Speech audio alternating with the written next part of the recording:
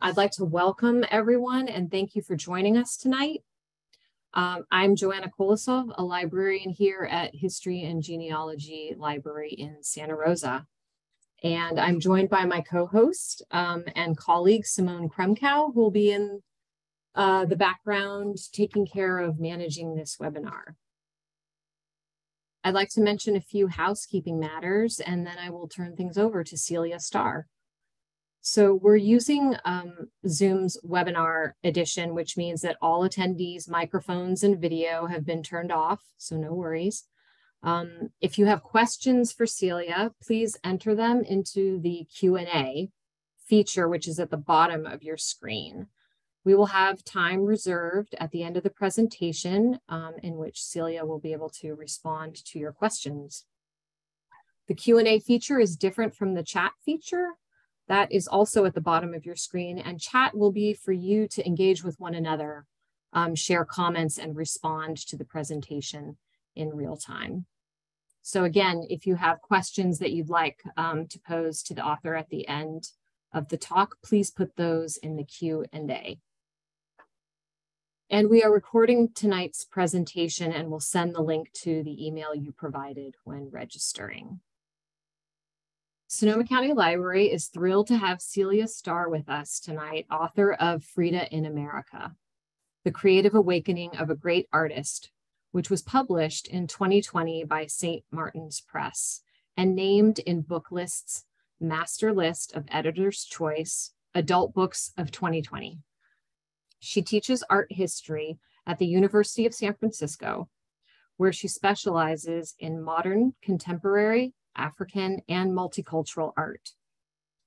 Her talk tonight, Frida Kahlo and the Impact of Place, will focus on Frida's creative and personal journey while living in the United States, with a particular focus on her time in San Francisco and Santa Rosa. And now I'm happy to turn things over to Celia. Thank you. Thank you so much, Joanna. And thanks for inviting me. It's really so wonderful to be here. And, you know, I love talking about Frida Kahlo any chance that I get. And also to talk about, you know, her time with Luther Burbank, or at least at his home. He wasn't alive when she was there, but it's wonderful to always talk about her portrait of him. And also, I think it's a fitting time to be talking about Frida Kahlo because there's this major, you know, exhibition of her husband, Diego Rivera, at the San Francisco Museum of Modern Art. And if, you know, anybody has gone to see it, then you know that there are 3 Frida Kahlo paintings in the exhibition and a lot of works from the period in which they were living in San Francisco. So let me share my screen and get started.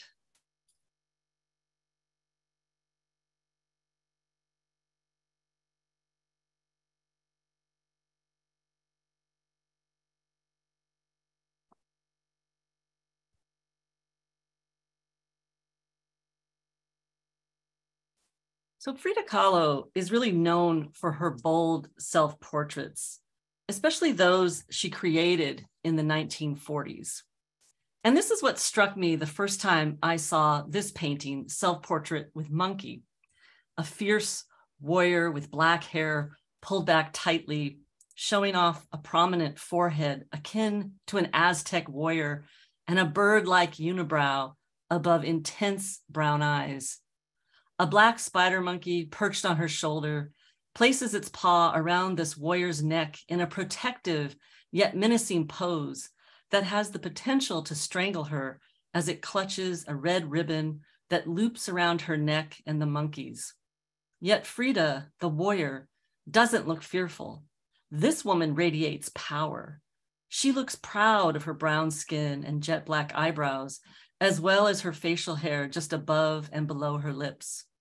Standing in front of a dense field of dark green leaves, her red hair ribbon and yellow shirt position her as a very different kind of woman in nature, a theme that's prominent within European art. But Frida doesn't stand nude in nature with an ethereal look on her face, as seen here in Renoir's painting. Her artistic vision is radical. Kahlo, unlike most of her male predecessors, creates an androgynous warrior-like image, one which redefines woman as nature, or sometimes referred to as an earth mother. And this becomes clear when looking at her husband, Diego Rivera's flower cellar from 1926, showing a woman looking off to the side with flowers in front of her as she sells them while nursing her baby. Rivera makes the connection between woman as the giver, nurturer of life and nature quite obvious. Now, while many ancient and continuing traditions around the world revere female spiritual incarnations of the earth, many of the references and images in modern art have been separated from a spiritual referent in all its complexities. For Rivera, the indigenous woman in a post-revolutionary Mexico symbolized a new pride that redefined what it meant to be Mexican. And she could also symbolize the land with all its political and historical associations. But Kahlo, like other women artists before her, created images that gave woman as nature more agency, more power. For example, the German artist Paula Modersohn-Becker played with this idea in her 1907 self-portrait. Frida saw it in 1931 when she visited the Museum of Modern Art's German Painting and Sculpture exhibition in New York. Standing in front of a blue curtain, Modersohn-Becker looks out with large, penetrating eyes that capture the viewer's attention. The camellia twig on her chest appears as if it's growing out of her. Now, in some ways, Frida's strong gaze and connection to nature in the background can be compared to one of her early influences, Leonardo and his Mona Lisa. But Frida makes her connection to nature even stronger with the integration of the leaves, the monkey, and the warrior. Just look into the eyes of the warrior and the monkey. They are one and the same. They command this painting. Now, while Kahlo looked carefully at other artists' works, she ultimately found her own artistic vision, one that often subverted and defied artistic and social conventions. So how did Kahlo ultimately forge this bold, unconventional style? I wanted to know more about Frida Kahlo's creative process and the impact that living in the United States had upon her between 1930 and 1933, a formative period when she came into her own as an artist. Now, we associate Frida Kahlo with self-portraits, but while living in San Francisco in 1930 and 31, she had attempted a few, but wasn't happy with them. One she eventually liked was her self-portrait standing alongside her husband, Diego Rivera. And in this painting, Frida and Diego Rivera, which is owned by the San Francisco Museum of Modern Art, Frida conveys some important differences between husband and wife. Diego stands tall, his feet firmly planted on the ground, and his brushes and palette in hand, next to Frida, who tilts her head toward her husband, as if to convey her deference to the maestro. Now, many scholars have interpreted Frida's positioning in this painting as symbolic of how she viewed herself at this time, that is, the adoring wife of the great muralist. It was surmised that Frida didn't see herself as an artist at this early stage. One scholar writes, she focused on being his decorative consort and learning how to cook. Now, to see these three Kahlo paintings hanging in the San Francisco Museum of Modern Art's Diego Rivera exhibition, surrounded by Rivera's work from the same period of time in San Francisco, one could also draw the conclusion that Rivera was the important artist at this time, not his wife. Now, this was certainly true in terms of how others in this period of 1930-31 viewed the couple, but it's not true in terms of how Frida viewed herself.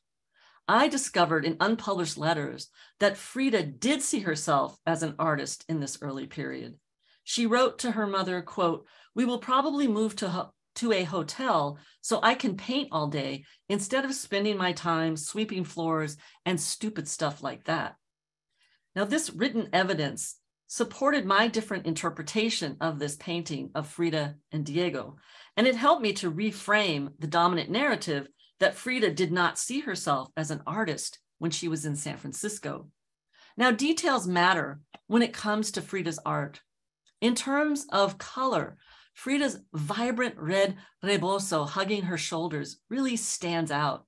It catches the eye, drawing our attention to this Mexican woman who we learn from the banner above is the artist. The banner also states that Kahlo created the painting for Albert Bender, one of the most important art patrons in the Bay Area.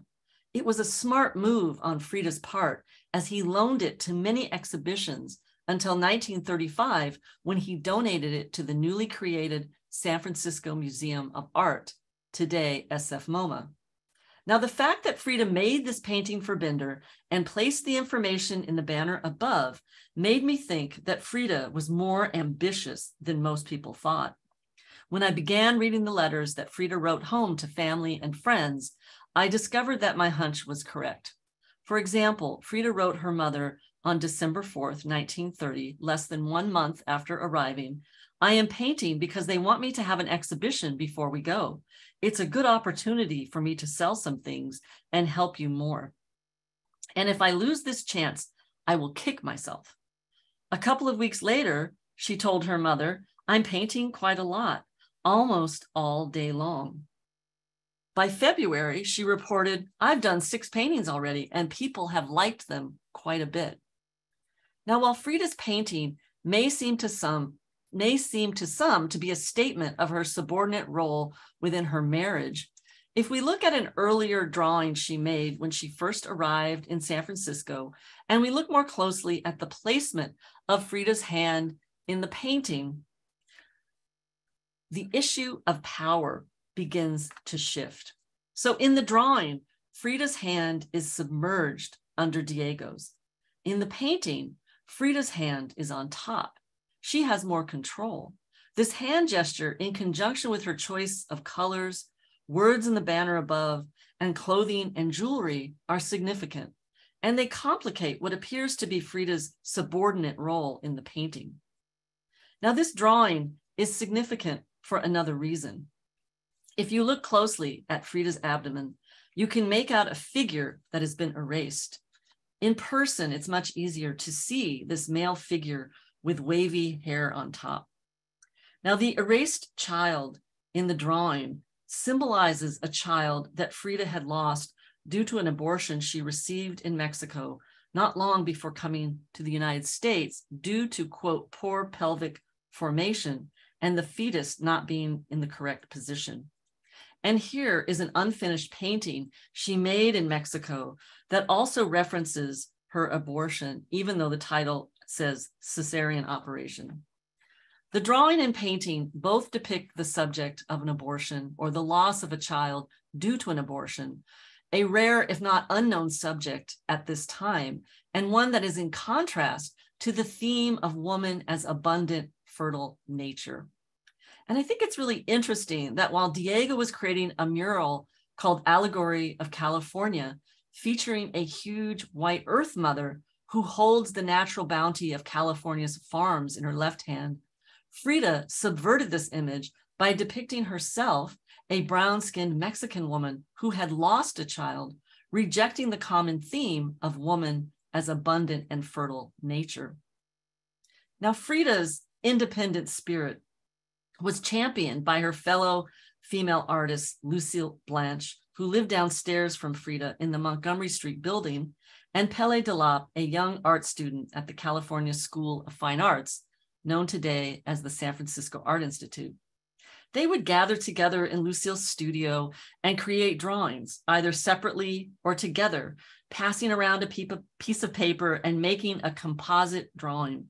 Sometimes they choose a theme like maternity, and each drew their own versions, as seen in Pele's drawing on the bottom there, where, as Pele states, we're looking at, quote, a voluptuous woman with flowing red hair and 5 breasts, nursing 5 babies of different races, end quote.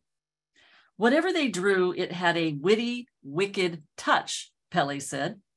Now, for Frida, this meant including blood, saying in English one night, "Let's draw the bloodiest thing we can think of." I realized that these nights of creative experimentation led to one of Frida's first major breakthroughs in style. So the balanced and the lovely cross-cultural portraits Frida had been creating in San Francisco, like the one on the left of Jean White, suddenly changed in style with portrait of Luther Burbank, a well-known botanist and horticulturist who became famous for his hybrid fruits, vegetables, flowers, and trees. Luther's life's work clearly inspired Frida to deviate from her style and to create the man as a hybrid, part human, part tree. But Mexican and Aztec notions of the interconnectedness of life and death inform this innovative painting as well, and she's incorporated blood. Now, Frida and Diego visited Burbank's house in Santa Rosa while Luther had died in 1926. His widow, Elizabeth, still lived in the house. They had the opportunity to see and experience Luther's beloved gardens, including the huge cedar of Lebanon tree seen here. Luther was buried under it, a fact that was emphasized in his memorial card, which had an image of the tree and this quote: "He sleeps at last in the garden where he worked beneath the tree he planted and that he loved. For he himself said once, 'I should like to feel that my strength is going into the strength of a tree.'" Now, Frida places Luther's skeleton under the ground, and with blood still coursing through it, it nourishes the roots of the tree, which strengthens and sustains the man tree above. Now, Luther's life's work and his burial place clearly, inspired Frida. Also, this photo of him holding a philodendron clearly inspired her. But again, the idea to create a hybrid man tree would have seemed natural due to images of Aztec hybrid human plant deities, as seen in the upper left, or Day of the Dead skeletons, sometimes seen with trees, flowers, and cacti growing from the bones of the skeleton. In the end, Frida had created another radical image. Besides her new hybrid style, she created a frontal image of Luther Burbank as an earth father rather than an earth mother, as seen in Diego's mural. Diego also included Burbank in his mural, but he's seen in a profile perspective below and to the right of the earth mother. Now, perhaps Frida's innovative image stems from her admiration of this, quote, wise local man, as she told her mother. And maybe there was this identification that she had with the man. It's interesting that a friend compared Frida to a tree after she died, stating, "With her death comes the end of the spectacle of a woman who was like a tree, small and weak, but so deeply rooted in the earth of life that death struggled for years to pull her out." Clearly, living in San Francisco and visiting Burbank's home in Santa Rosa had a big impact on Frida as a person and as an artist. She was painting a lot and thinking about having an exhibition. Her style had shifted in important ways due to her depiction of Burbank. Yet her more highly personal taboo subject matter wouldn't manifest until she was in Detroit. So in April of 1932, Frida and Diego arrived by train to Detroit due to Diego's mural commission at the Detroit Institute of Arts. As the two stepped off the train in Detroit, Florence Davies, a reporter for the Detroit News, asked Frida if she too was an artist. "Yes, the greatest in the world," Frida said in English. A joke, maybe, but Frida was a master of using her wit to tip the levers of power. It allowed her to flex her independent spirit in an era when she had to toe the line, especially as Diego's wife, because he had to appease his patrons. Perhaps Frida was wondering what type of power she really possessed.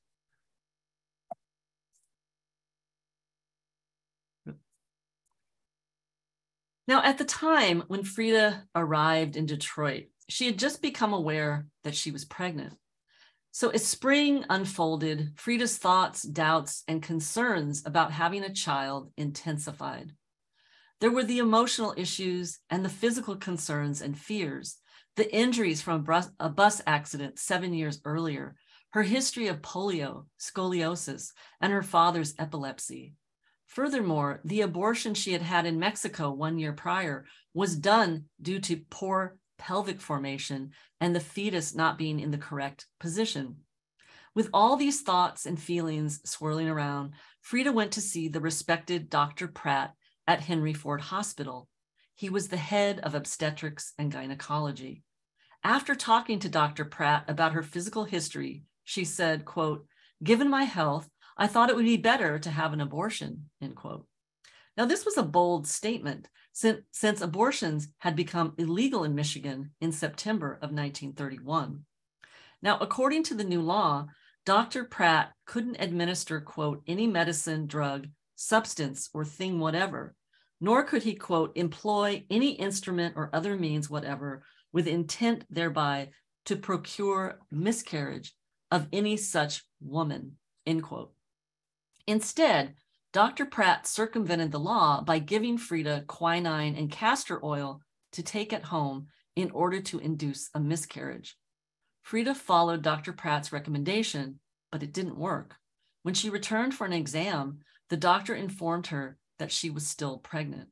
He said she should continue with the pregnancy and deliver by C-section. Frida still had grave concerns, however. She feared that her life could be in danger if she continued with the pregnancy and birth. She questioned Dr. Pratt's opinion, writing to a friend, quote, "I'm a mess. I request that you write Dr. Pratt, as he probably did not take into account all the circumstances, and as it is against the law, he may be frightened or something, and later it will be impossible for me to have an abortion," end quote. Now, even though the 1931 law states that it can be done, quote, "to preserve the life of such woman," end quote, it's not clear what circumstances qualify. Frida thought her life could be in danger, but it didn't matter really what she thought, right? In the end, the law prevented Frida from making her own decisions about her body. Now, strangely, Michiganders faced the same prospects recently, but with the midterm elections, they actually had the opportunity to vote on Prop 3, which enshrines reproductive freedom into the state constitution, and it would override this 1931 ban. And they did vote for that proposition.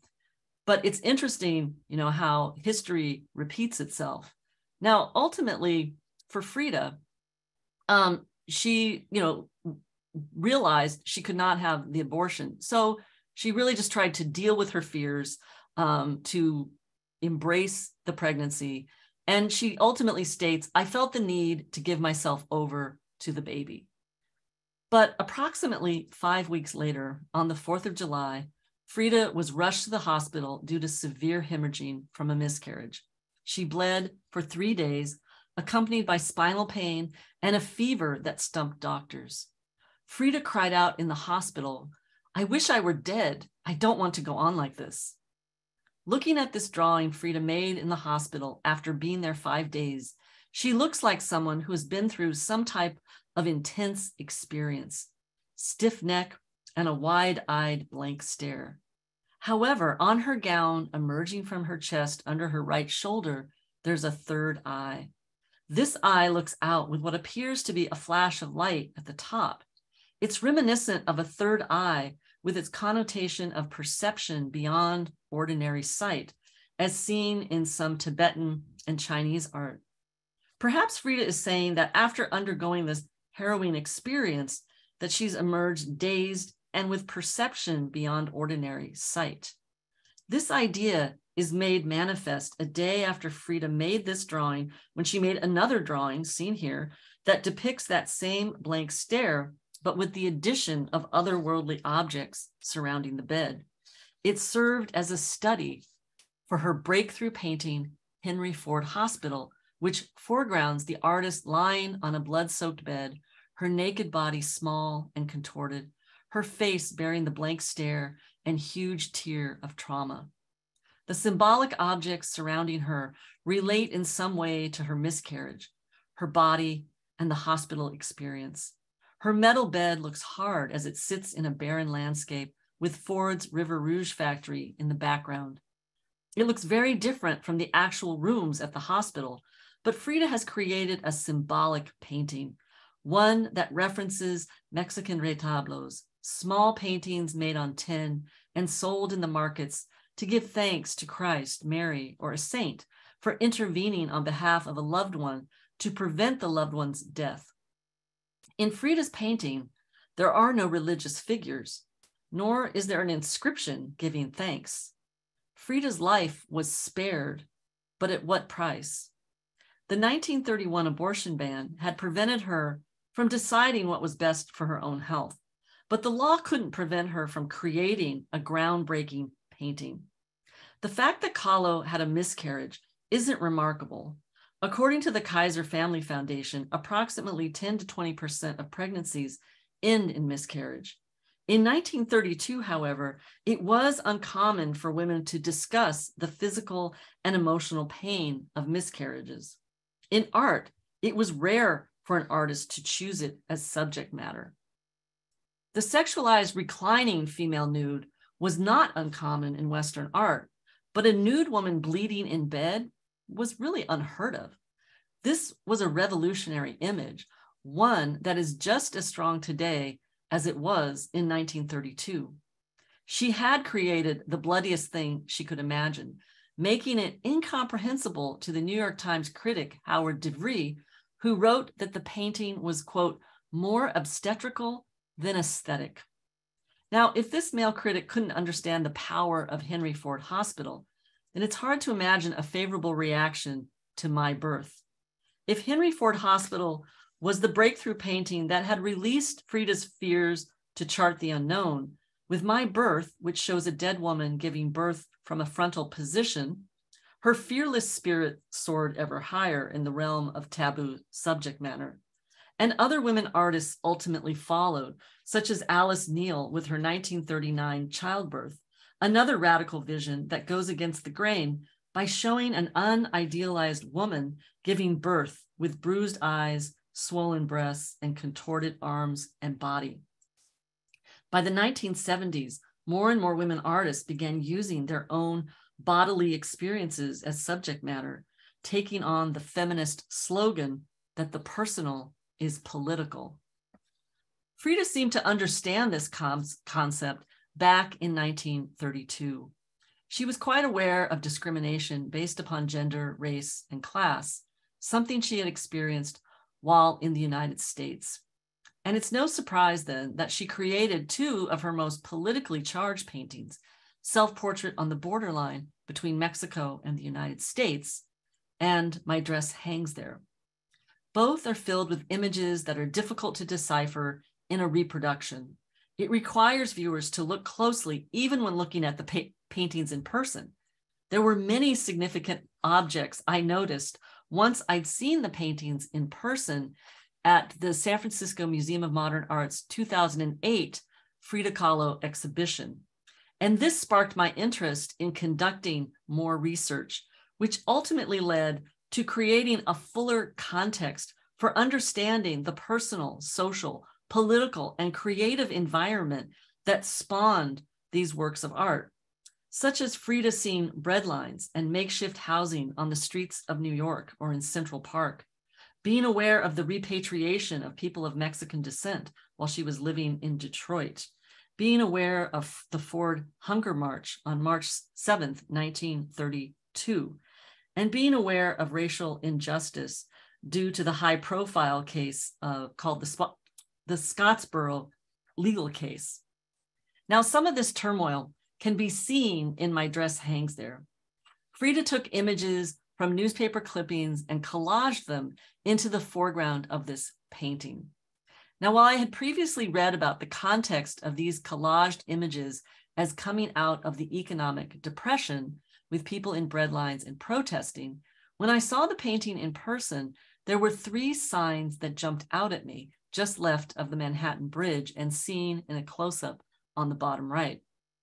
The three signs say, "Smash Scottsboro frame-up," "Negro white workers," and "Negro white dressmaker" on the picket lines. So I wanted to know why Frida had included these signs.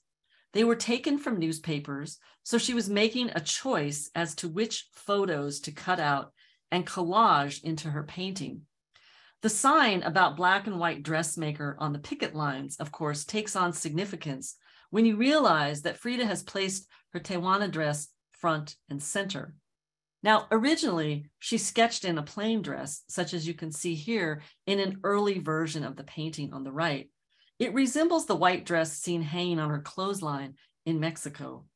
But her plain dress hanging in New York also echoes the clotheslines seen hanging in the Lower East Side of Manhattan, where she was living.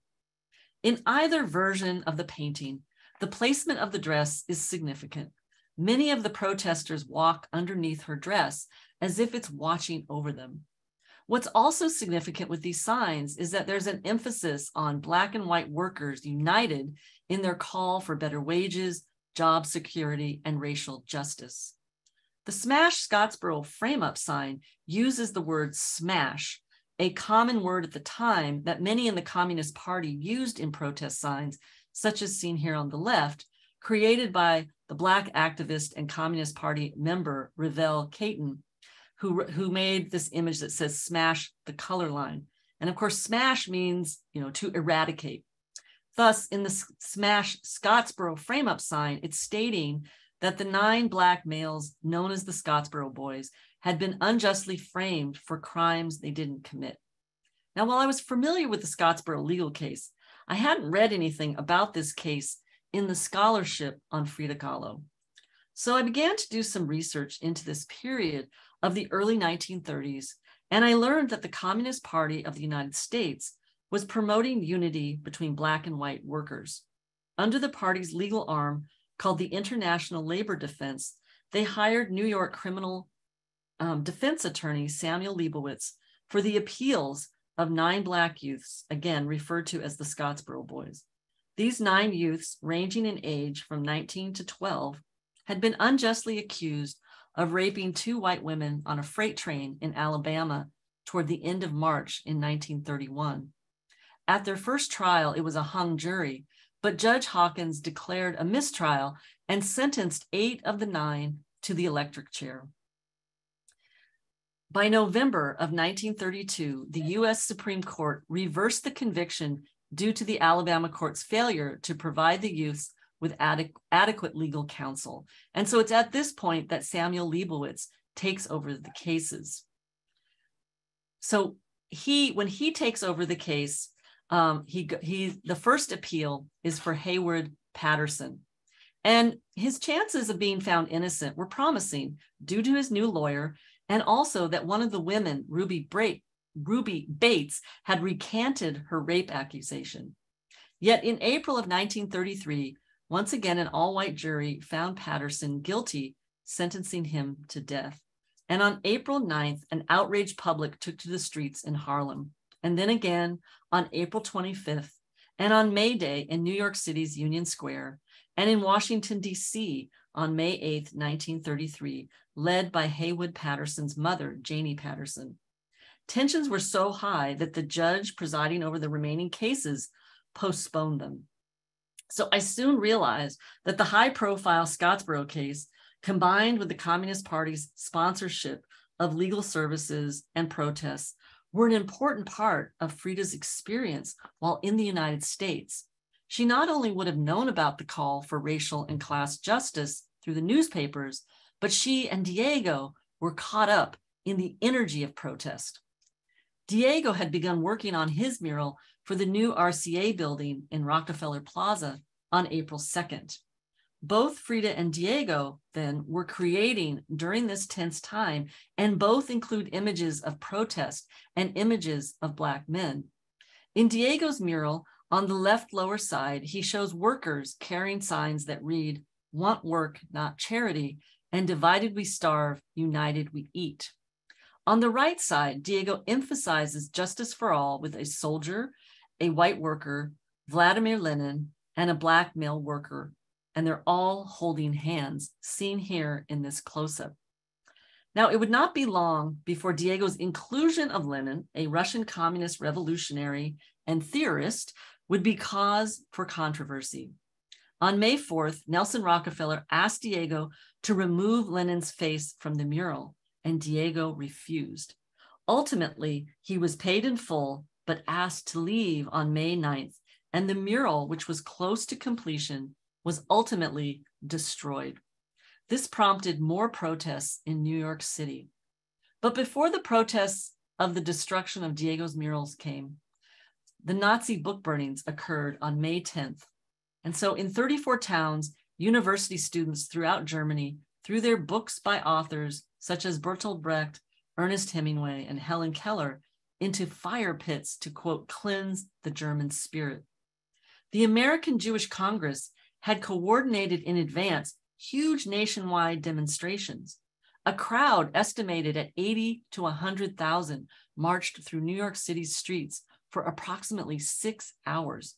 You could say that New York City in 1933 was consumed with protest marches, protesting the huge wealth gap in a capitalist system made more prominent by the economic depression, protesting the inequities of a racist legal system that guaranteed a Black man would be sentenced to death for raping a white woman, protesting the rise of Nazism with its anti-Semitic government policies and intensive propaganda program, and protesting the suppression of the freedom of expression. After having a fuller understanding of this history, the newspaper clippings of marches collaged in the foreground of Frida's painting became much more than a generalized sign of the times. They made me feel the anguish, pain, frustration, and fear in this tumultuous period, as well as the elation of unity in the face of grave dangers and dire outcomes. In Frida's painting, Lady Liberty stands in the background, her arm held high, with independent actress Mae West in the left middle ground, and Frida's Tewana dress hanging in the center. Perhaps Frida is saying that it's time for women to have real political and economic power. Frida's political painting and Diego's political mural were not isolated works of art that expressed such social and political issues.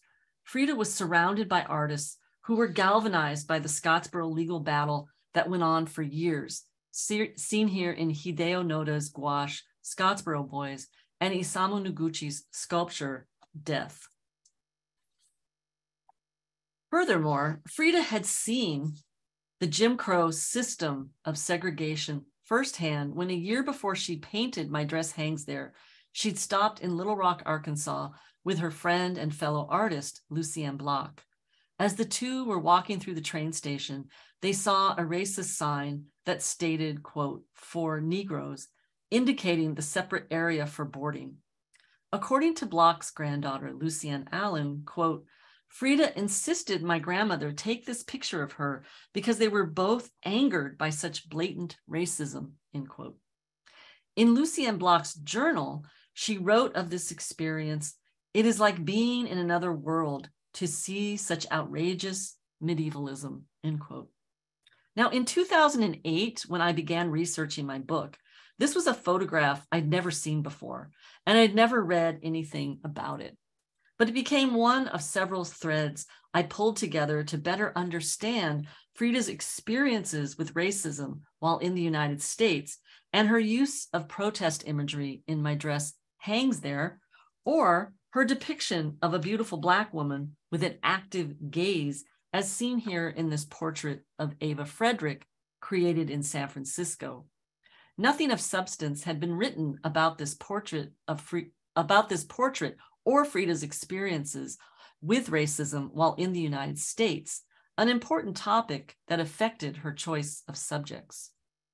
Now, in Self-Portrait on the Borderline between Mexico and the United States, created while she was in Detroit, Frida depicts two sides of the Mexico-US border, with Ford's smoke-belching River Rouge factory dominating the US urban landscape and the ruins of an Aztec pyramid, a crumbling wall, a skull, 2 ceramic figurines, flowers, and cacti dominating the left rural landscape.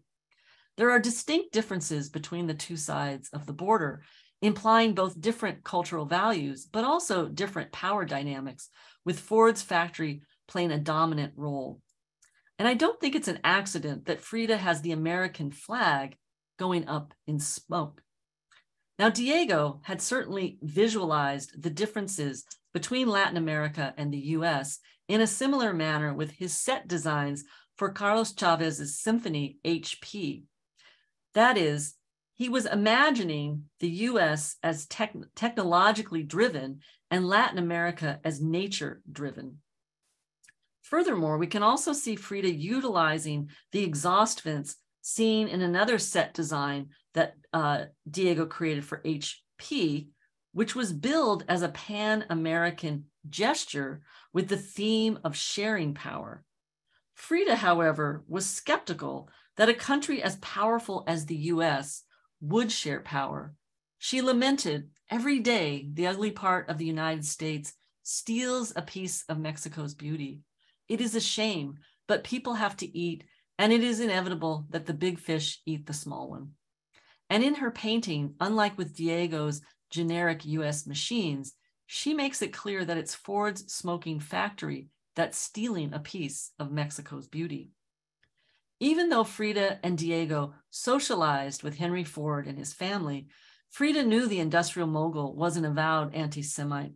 He was known for bringing up the, quote, Jewish problem at his dinner parties. Frida turned the screw on him at one of his dinner parties by waiting for a lull in the dinner conversation and then turning to him to ask, Mr. Ford, are you Jewish? Now, Frida had beat him at his own game, and he was left wondering whether this was an innocent question.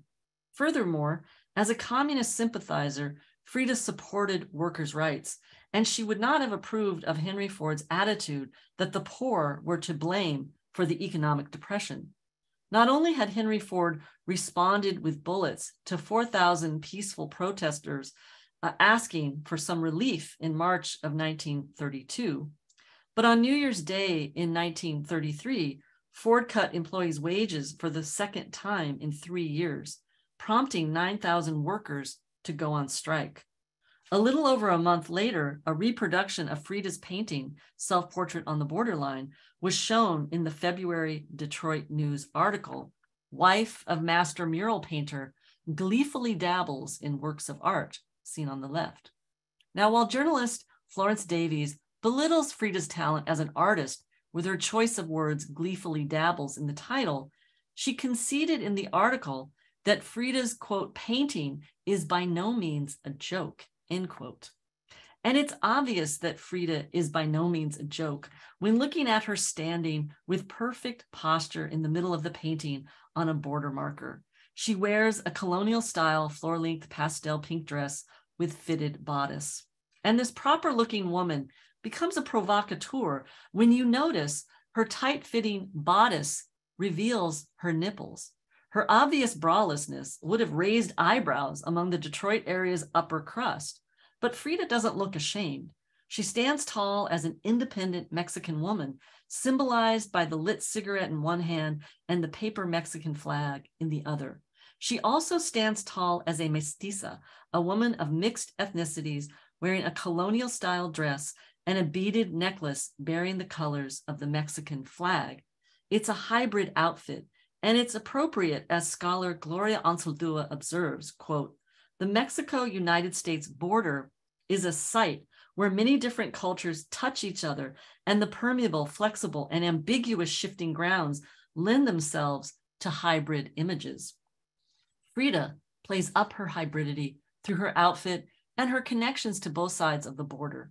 She also plays up her strong gaze, something she had been perfecting as an adolescent, seen on the left wearing her father's suit, and something she perfected in painting as she matured as an artist, seen on the right in 1940.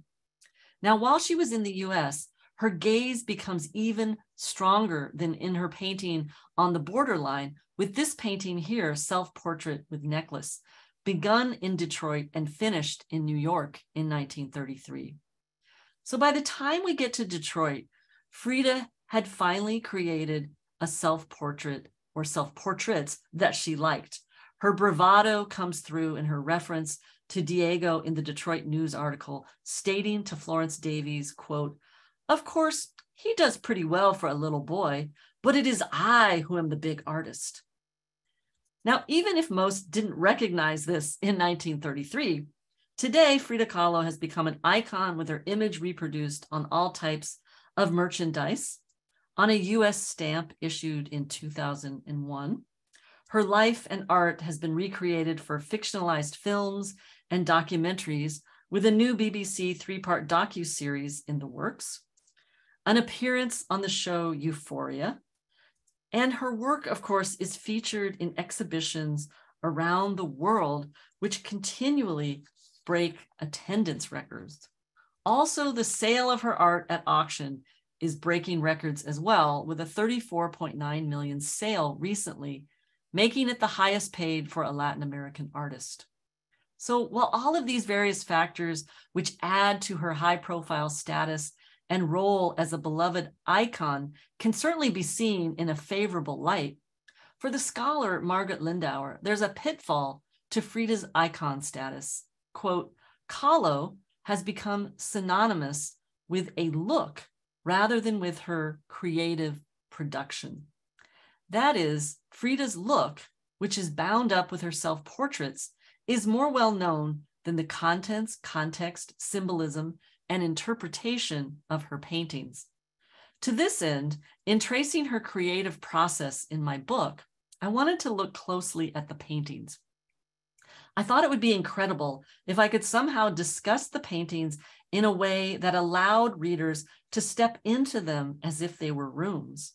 Instead of looking at a work of art from a distance, as one might in a gallery or museum, I thought if I could create a greater intimacy between Frida's paintings and readers, then people might gain a deeper understanding of her creative process and the multiple layers of her often profound works of art. My hope is that this cross-cultural journey will inspire people to think about Frida in new and profound ways, to understand her more fully as a complex, brilliant woman who in her early 20s struggled to find her own voice as an artist and person, but who ultimately broke through to a signature bold style accompanied by radical subject matter, a powerful combination she would build upon for the rest of her career. Now, I believe Frida had everything inside of her that she needed to produce a major breakthrough in her art before coming to the United States. However, experiencing both her own personal turmoil and the United States' political and social turmoil created a combustible energy that produced works of art such as Portrait of Luther Burbank, Henry Ford Hospital, My Birth, Self-Portrait on the Borderline, and My Dress Hangs There. As one of Frida's favorite authors, D.H. Lawrence said, quote, "All art partakes of the spirit of place in which it is produced." Thank you.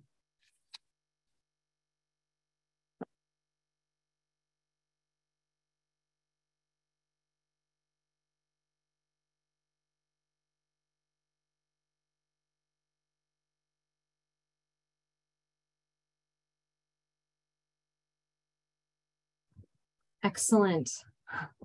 Thank you so much.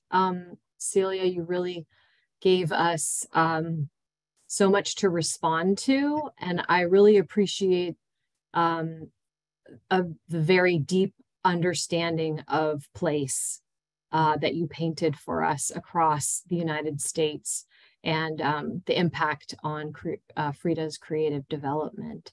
So we've got a lot to dig into. We have about 9 minutes, and I would like to remind everyone that they can put their questions into the Q&A feature.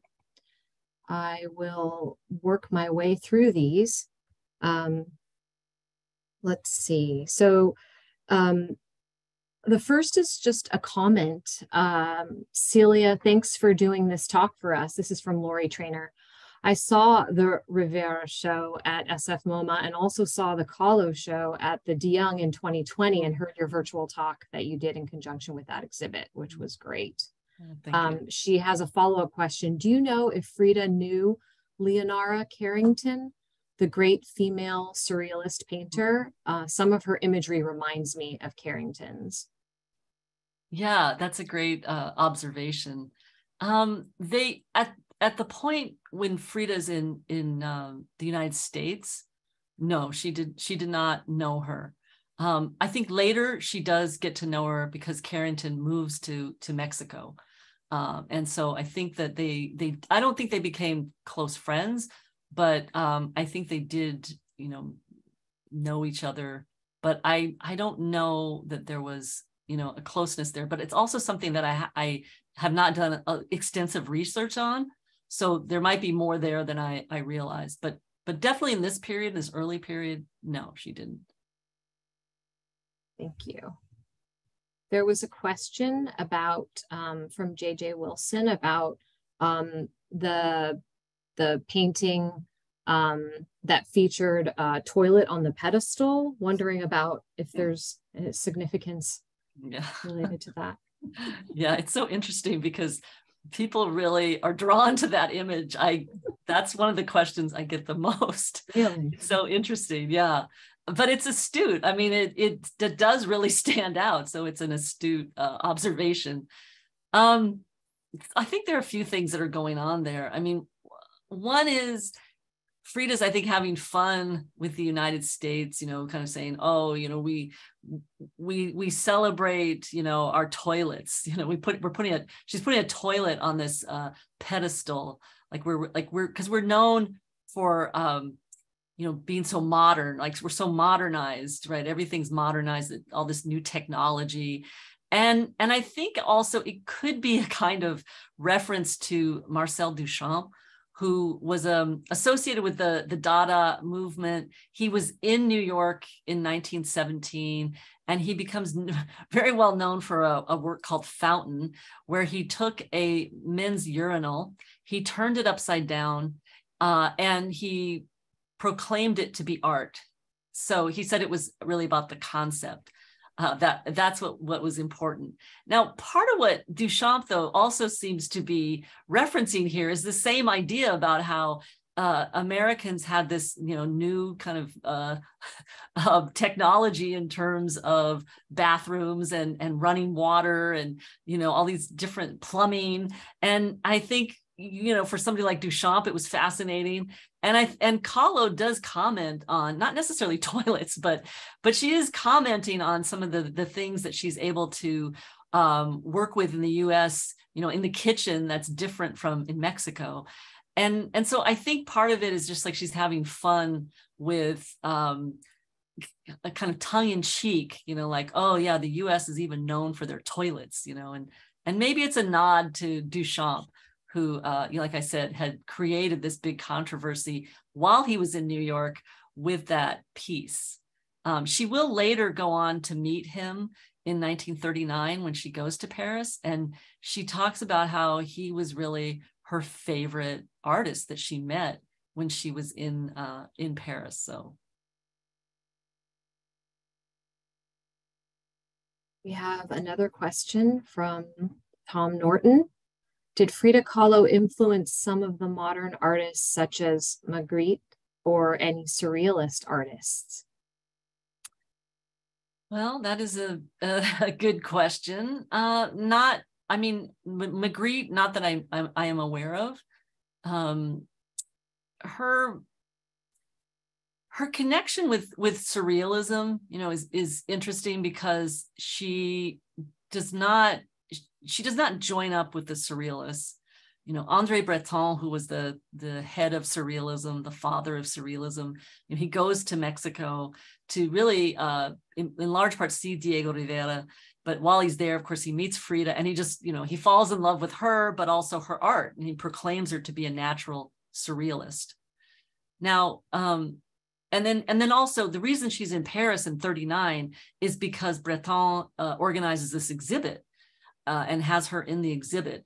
So this is when, like in 39, we're really seeing this connection to the surrealists. Although actually in 38, she has her first one-person show at the Julian Levy Gallery in New York. And it's a gallery that focused a lot on surrealist artists. So we do see by 38, 39, this, connection with the surrealists. Now, did she influence any of them? It's really hard to say. There's nothing, I mean, off the top of my head, I can't think of one artist who said, okay, Picasso, who's not a surrealist, he did talk about how she really created, she was like the best at creating faces, eyes, mouths. So he really complimented her a lot. But and a lot of the artists loved her when she was in Paris. But I don't know if they necessarily talked about her influencing their work. That's a little harder to pin down.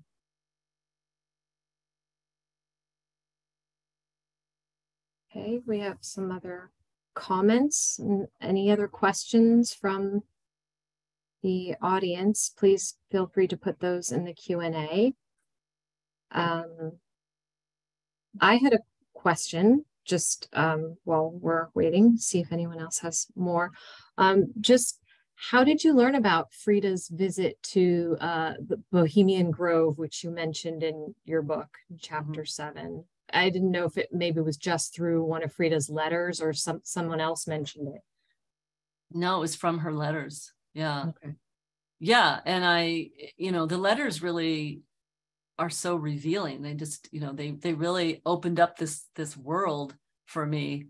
And but also there were times when I had to really pull a lot of strands together, like I might have a little piece here, a little piece there. And so sometimes finding photographs, like there are photographs when she's at Luther Burbank's house. I don't know of any photographs when she's at the Bohemian Grove, but but there are other photographs of her with, for example, Elizabeth Burbank at the house, their dog Bonito, and also I think it's Mrs. Burbank's niece was there. So, both, sometimes it's like visual imagery with things she said in the letter, and then doing a lot of research and trying to find out more about it. So yeah, that was I never knew she'd gone to the Bohemian Grove before that. Okay. Well, it is 7 o'clock as we speak, so I think we will wrap up the event. I'd just like to make a few closing announcements. And of course, to thank you very much, Celia, for joining us. We had incredible interest in the subject of Frida Kahlo. And basically, I wanted to let everyone know that they should stay tuned for H&G's programs in 2023. In the spring, there will be the opening of our DIY Digitization Memory Lab, where you'll be able to book a lab session to digitize and preserve your photos, documents, slides, and VHS tapes. And we will also be hosting more history guest speakers in the new year. So you can follow us on Facebook to track those upcoming events, or visit the library's events calendar and under program type, select history and genealogy. So thank you very much, everyone, for attending. And we really appreciated this presentation.